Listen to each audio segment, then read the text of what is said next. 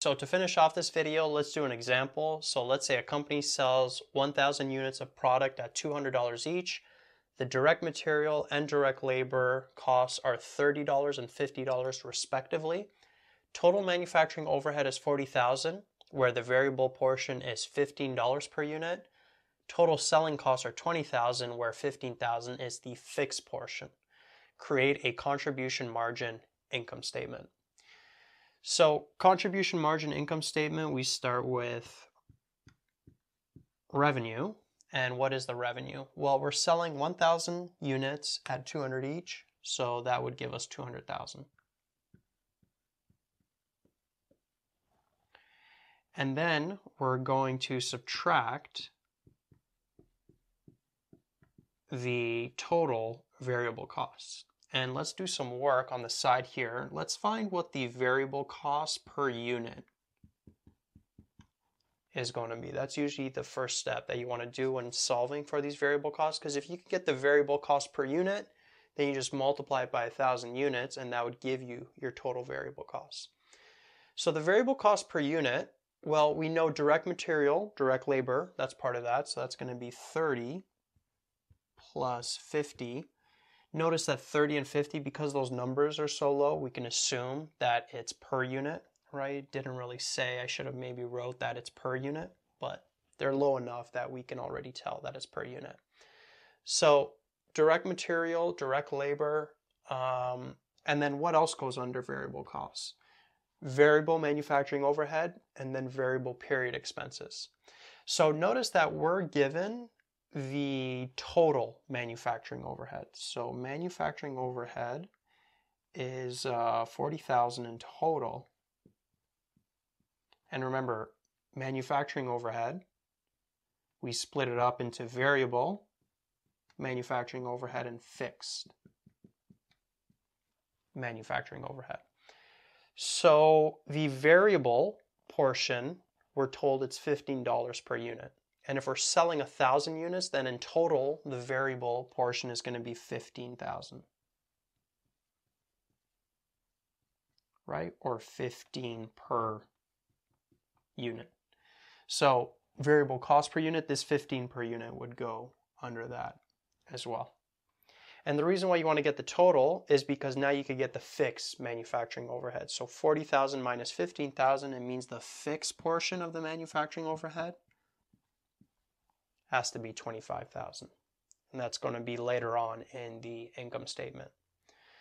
And then the, what else are we told? We're told the total selling costs are 20,000. So notice that's a period cost.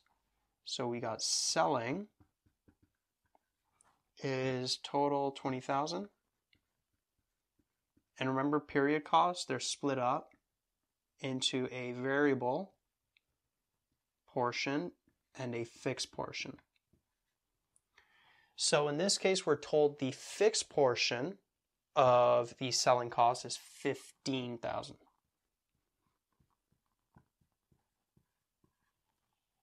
Like that. So it means the variable portion in total of the selling cost is going to be what? 5,000. And if we want to get it on a per unit basis, we would take that 5,000 and divide it by the output, 1,000. So 5,000 divided by 1,000 gives us $5 per unit.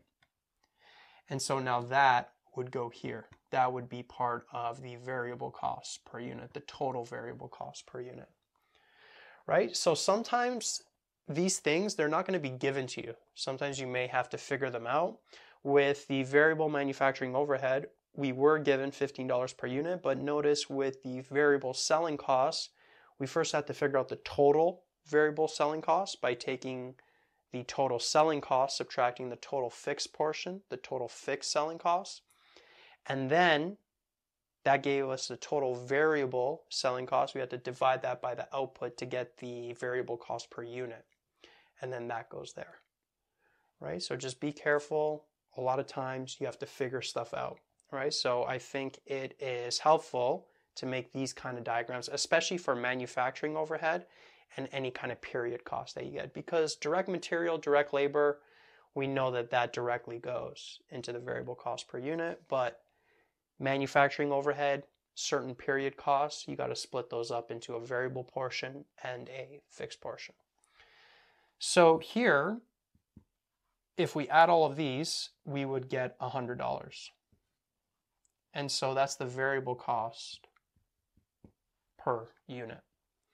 And since we are selling 1,000 units, that means our variable cost in total is going to be 100,000. And so revenue minus variable cost gives us our contribution margin. And so 200 minus 100, that just gives us 100.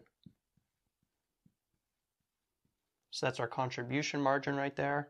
And then from the contribution margin, we subtract our fixed costs. And notice that we have our fixed costs. Remember, fixed costs, they're fixed manufacturing overhead plus fixed period costs. In this case, fixed selling costs. So we had the 25,000, which we figured out, and then the 15,000, which we were given. So if you add those, you would end up getting 40,000 for the fixed costs. And so the profit or the income ends up being 60,000. And that there is your contribution income statement. So sometimes it could start getting a little bit tricky where you have to start manually figuring stuff out. Now, this contribution income statement, you can also show stuff on a per unit basis, more specifically the revenue, which would be on a per unit basis, it's 200 per unit. The variable cost per unit was 100, right? We figured that out on the side. And so the contribution margin or the unit contribution margin is $100, right? 200 minus 100. And you could also figure out percentages if you want. So if the sales are 100%, notice that the variable cost or the variable cost ratio is 50% or 0.5. Contribution margin ratio is 50% as well. You could take the 100 divided by 200, or you could take the 100,000 divided by the 200,000. Either or, you're going to get that contribution margin ratio right there. Right? So once you have the income statement, you could get a bunch of other characteristics if they ask for it. If they ask for the unit contribution margin or the contribution margin ratio, for example.